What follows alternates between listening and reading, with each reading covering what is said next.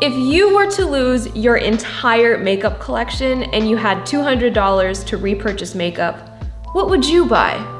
Now today I'm going to share my list, but the reason why I chose a $200 budget for this video is because realistically speaking, if I really were to have lost all of my makeup, I would not want to spend more than $200 to get my essentials, but I also want to have quality products for what I need. So for example, as you'll see in this video, the most expensive product in this video is a foundation.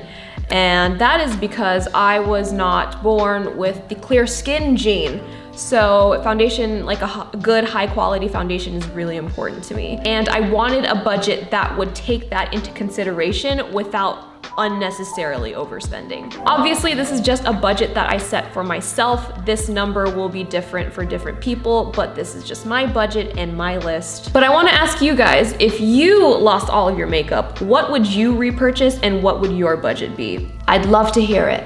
So let's just get started with the video. So all of the makeup that I would repurchase fits in this like little bag. Actually, you could fold it in half and everything would fit in here. How awesome would it be to have all of your makeup fit in one bag? This was honestly inspiring. I was like, wow, should I declutter my makeup? But anyway, let's start with the first item. So the first item is the Lancome Teint Idole Ultra Wear 24-hour foundation. I love this foundation. It is tried and true. This is such a great foundation for all skin types. I have oily skin, well, like combination oily. And what I like about this foundation is it doesn't have a finish that's too matte. It has like a really nice natural finish. So the finish is not too matte to where it like makes you look one-dimensional, but it's also not a dewy finish, which if you have oily skin, the obvious reasons why you would not want a dewy finish on your foundation. So I really like this one. It doesn't cling to dry patches or anything like that if you have like dry skin or combination oily skin. So I really, really like this for my skin type, and it lasts all day. It says it's like up to 24-hour color, and I would say that's pretty accurate. I mean, I've never worn this foundation for 24 hours, but I've worn it for like 18 hours. It was still on my face and it still looked aight. You know what I'm saying? Also, this color, I'm in the color 435 Bisque Warm, and it is pretty accurate to my skin color. A lot of foundations have a tendency to oxidize really red. So like by the end of the day, I look like super red or like orange. This one doesn't do that. So that's why I really like this one. I think you should invest the most money in your base makeup. So foundation and concealer, just because that is going to be the canvas. You know what I'm saying? Like you could just put on foundation and concealer and a little bit of mascara and like you would be good to go. You know what I'm saying? So the product that you should spend the most money on, in my opinion, is like a foundation and concealer. Now, I do really like the L'Oreal True Match, which is $10. That's probably my favorite drugstore foundation. I really liked using that foundation. But if we're talking realistically, like if I really were to have lost all of my makeup, I would want to buy my Lancome foundation.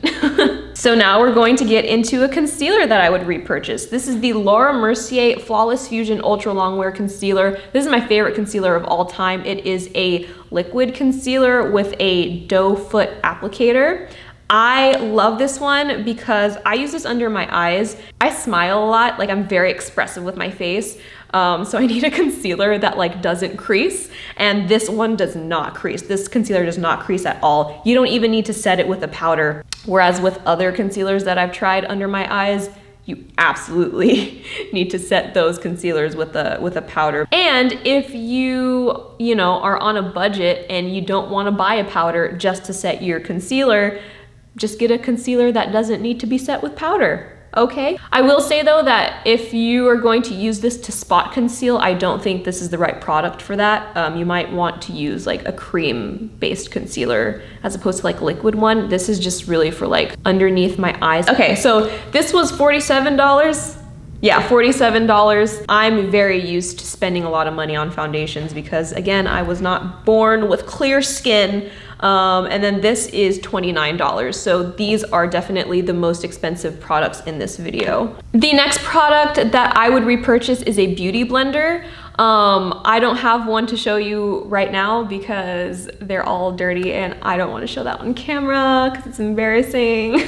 But the reason why I would buy a beauty blender over other tools is because a beauty blender is way more versatile than brushes. So if I were to purchase brushes, I would have to buy a foundation brush, a concealer brush, a powder brush, a blush brush, a contour brush, whatever. Beauty blenders are so versatile, they have multiple uses. So you can use beauty blenders to apply your foundation, to blend in your concealer. You can use them on for cream blushes, for cream contours. They're like, it's a very versatile tool. And if I were to repurchase my makeup on a budget, I would just buy a beauty blender because it does it all. It really does. And beauty blenders are $20, which is not bad considering, you know, one brush could cost you like $10 if you buy it at a drugstore. And if you have to buy 5 brushes, that's gonna be $50 as opposed to $20 where you could just use one little egg. Okay, so the next product is the Sephora Collection Brush Tip Liquid Liner. This is the waterproof version, or actually I think waterproof is the only one that they have. What am I saying? This is one of the best eyeliners that I've used, especially for this price. This is $14. One of the best eyeliners that I've used. If you are a viewer of my channel, you probably already know by now that winged eyeliner is like my thing. I've been doing it since I was in high school. It's just my signature little part of my beauty routine. I always do a winged liner. So because of that, I have tried probably every single liquid eyeliner you could imagine. I've tried the Kat Von D one, the Fenty Beauty one. I've tried all of the drugstore ones. I've tried the Hourglass one. I've tried the MAC ones. I have tried like every single liquid eyeliner that you can think of. By the way, my favorite drugstore eyeliner is the Physicians Formula Eye Booster. 2-in-1 eye booster. That one I think is like $10. This one is $14. There's not really that big of a price difference. So just decide which one you want, I guess. This eyeliner, it is waterproof. I wear this to my acting class all the time. And in acting class, I cry a lot because we do a lot of dramatic scenes. And after my scene, my eyeliner is still there. So if there's any case study for how waterproof this is, there you have it. So I think that you should invest most of your money in like base makeup, and then everything else you can kind of be like more frugal with. What I like about this eyeliner is that it's only $14, but it also is just like really great quality. I'm in Sephora Collection Troop SC. This video is not sponsored. I'm giving you my honest opinion about these products. Sephora Collection products are like made in the same factories as like some of the high-end brands. They're made in the same factories with very similar ingredients and formulations.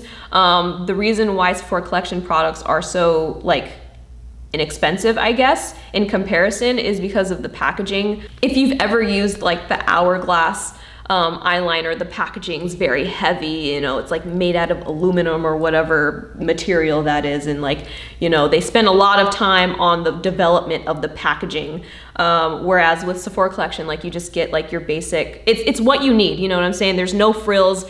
If you want a good product, like here it is, you know what I'm saying? Like there's no like extra packaging or like extra frills. It's just a good product. So I really love this one. This is one of my favorite eyeliners of all time. The next product that I would repurchase is another Sephora Collection product. I have been using this for like the past 3 months and I love it. This is the Sephora Collection Retractable Brow Pencil. It is also waterproof. I'm in the color, this is important actually, Soft Charcoal. This color is very important to me because it fills in my brows and it gives me like a really bold brow, but it doesn't look ashy. It's not too black, like it's not too dark. It's like the perfect color for my skin tone and my hair color. So if you are of a similar color palette as me, get the soft charcoal. But what I really like about this is that it is waterproof, so it's gonna stay on pretty much all day. I've never had an experience where I've used this and like my eyebrows were gone at the end of the day. It glides on very easily and it has a great color payoff without being too intense. Because some other eyebrow pencils, like if you do one stroke, it's like a black line and you're like, oh my God, my eyebrows look insane. So I like that this one doesn't do that. Also, this is only, how much is this? $12. This is a pretty good product for $12. Okay, the next product that I would repurchase is the Glossier Cloud Paint. God, this one is so dirty. But it shows that I use it a lot, right? This is the Glossier Cloud Paint in the color Storm. I love this stuff ever since they released this like 4 years ago. I don't know if anyone remembers this or if anyone knows this, but I was like one of the original Glossier girls. I worked with them for the first time in 2015. Like, I love Glossier, okay? I don't love all of their products, but like the products that I do love, they're really great. So I really love the Glossier Cloud Paint. This is a water-based blush. It's kind of like a cheek stain almost. The way that I apply it is I apply some to the back of my hand and then I do like that to kind of blot the color so it doesn't like make me look like a clown when I apply it, you know what I'm saying? So I do like that, and then I do like that. I just tap it on my cheeks and it stays on all day. I don't think I've ever had an experience where like this didn't stay on. Because it's water-based and it kind of works as a stain, it kind of just like stays on your skin until you wash it. So I really love this one. Also, I really like that you could use your fingers to like blend it in, or you could even use a beauty blender. You don't need like a separate tool, like a separate brush to apply this. Like you could literally use your fingers or your beauty blender. So I really love the Glossier Cloud Paints. The next product that I would repurchase is the Glossier Lash Slick. I think this is my favorite mascara of all time just because this gives you volume, length, and definition all in one mascara, and it is also water resistant. An issue that I have with a lot of mascaras is that it like gives me panda eyes, like it transfers from my eyelashes down like underneath my eyes and I look like tired. I look not alive. I look pretty gone. Like I should not be on this earth anymore. I hate smudging and this mascara does not do that. Oh, I also really love that this doesn't clump. A lot of like volumizing mascaras like clump a lot and it's not sexy, you know, it's not sexy. So I really like that this one lengthens, defines, and volumizes without clumping, without smudging. This is just a really good mascara. Oh, I wanted to mention that the reason why this mascara lengthens is because it is a fiber lash mascara, but it's not like as intense as a lot of fiber lash mascaras. Some fiber lash mascaras are like really intense for no reason. It's like, oh my God, calm down. This one is very subtle, but very pretty. It gives you like that feathery effect. I actually have it on my eyelashes right now and I love the way that it looks. That is just one of my favorite mascaras, y'all. And that is $16. All right, so this is number 8. This is another product that I would repurchase. This is the Tower 28 Beauty Shine On Lip Jelly. This is the clear one, but I love pretty much all of the colors. This is my favorite lip gloss. Well, to be fair, I'm not really a huge fan of lip gloss in general, but this is my favorite one. This is my favorite lip conditioning product, period. It keeps my lips moisturized all day. It's not sticky, it's not tacky. It glides on your lips like butter. It just keeps them moisturized all day long. I love using this at night. Like I'll apply this at night after my skincare routine, after brushing my teeth, and I'll wake up in the morning and my lips are not chapped. And then I just like reapply it throughout the day and it just, we love this. And these are available at Sephora now. You can buy these at Sephora.com. So I'll leave everything in the description box down below, but this, mwah. No pun intended, because you know it's like lips. Okay. Okay, so I was actually going to end this list at number 8, but then I realized that I still had $30 left in my budget. So I was like, ooh, cool. So I decided to add the Laura Mercier Translucent Loose Setting Powder. Like I said, my concealer doesn't really need to be set with powder, but I have oily skin. Like here, here, here, and here. Basically my T-zone gets so oily, And I really like using the Laura Mercier powder to kind of like set my makeup here in the places that I get super oily, to kind of absorb the oils as they arise. Also to just like soften the pores and like make it look a little bit more like smooth. Now, for the sake of this video, I had to add the mini size because the mini size is $23 and this is $39. So this standard size went over budget by $9. So I put the mini version on my list for the sake of this video, but I will say that if you travel a lot or like you spend the night at people's houses a lot and you need to like have your powder, I would actually go for the mini anyway, because I have traveled with these standard size ones before and it's not fun. Not only does it take up a lot of space because it's big, but it also, like the surface area of it is so big that it creates such a huge mess. The mini version is just better if you are going to be taking it on the go. You know what I'm saying? This is all the essentials. This is everything you need for under $200. And you're gonna use this for a very, very long time. This is inspiring. Anyway, those were the products that I would repurchase if I were to lose all of my makeup and have a $200 budget. Again, I wanna ask you guys, what would you repurchase and what would your budget be? And also, like, I'd love to hear why you chose those products, obviously. You know what I'm saying? I'd love to get some insight from you guys. But yeah, thank you guys so much for watching and I'll catch you guys next time.